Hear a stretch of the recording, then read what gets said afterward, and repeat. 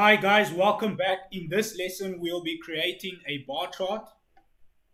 So let's click on the cell and then let's create the function that will create our bar chart.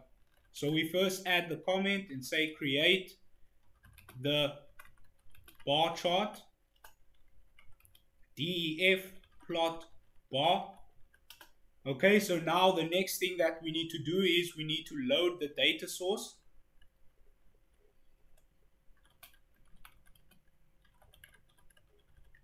So the data source will be derived from our df quake freak data frame that we use to store the years and the count. So it will be this data frame.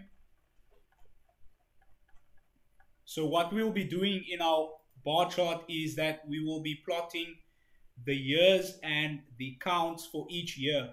Okay, so that will be the year and the number of earthquakes for that year. Okay, so let's create a column data source.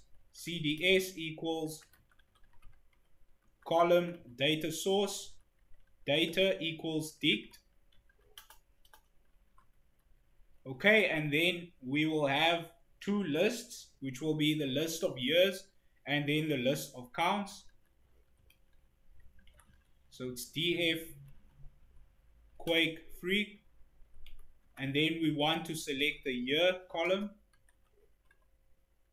dot values dot to list, and then the number of quakes,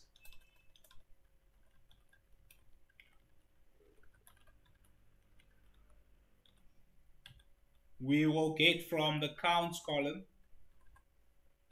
and then convert that to a list.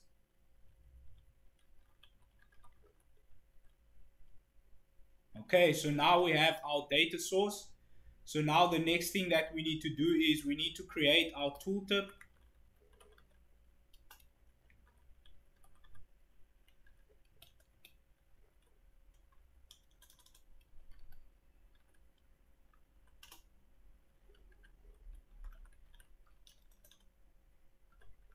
So the label will be year, and then we get the year value from the year's data source, which we have created. And then the next label will be number of earthquakes.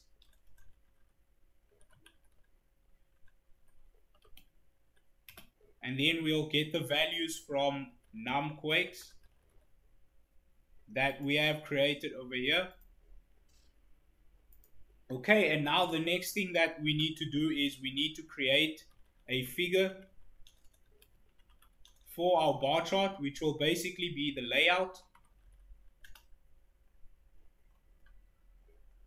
So let's create some space. Okay, so bar chart equals figure. Now let's add a title, and we will call it frequency of earthquakes by year. And then we add a plot height of 400, and then a plot width of 1150, and then x-axis label will be years, and then the y-axis label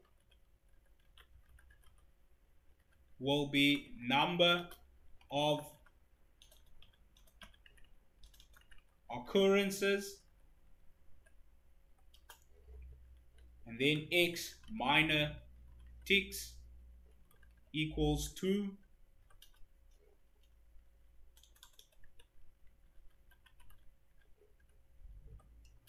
and then the y range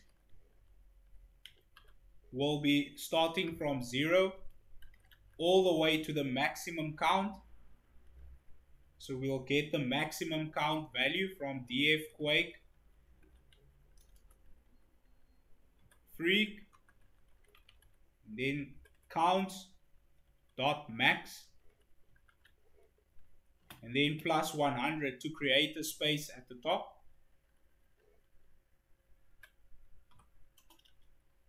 and then toolbar location equals none, and tooltips equals tooltips that we created. So now we have created the figure for our plot. So now the next thing that we need to do is we need to add the bars.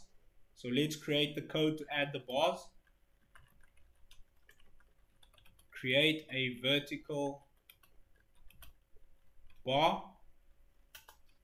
So it's bar chart dot vbar for vertical bar. So the X value will be years, then bottom equals 0, top equals number of quakes, top or Y will be the number of quakes,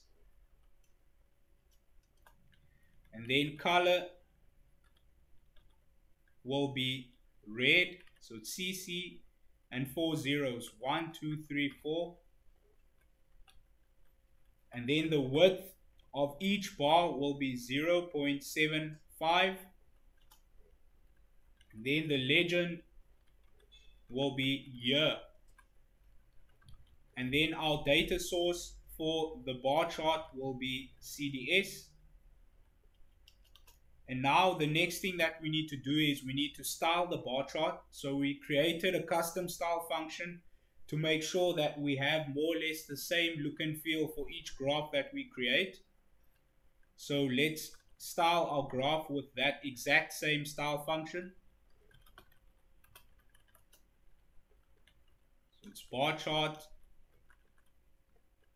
equals style, and then we pass the bar chart. And this will return the styled bar chart back into our bar chart object. And now we can show the bar chart and then return it.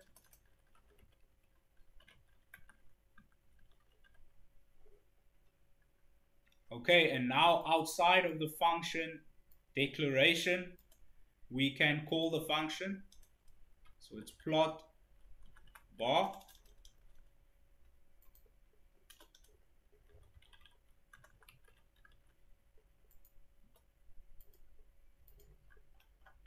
Okay, and then shift enter.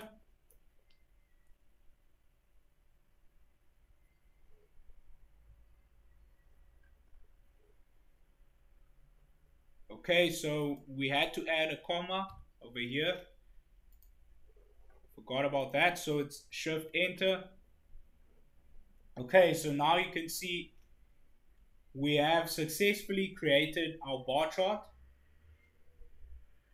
So we have the number of occurrences in our y-axis ranging from 0 to 400.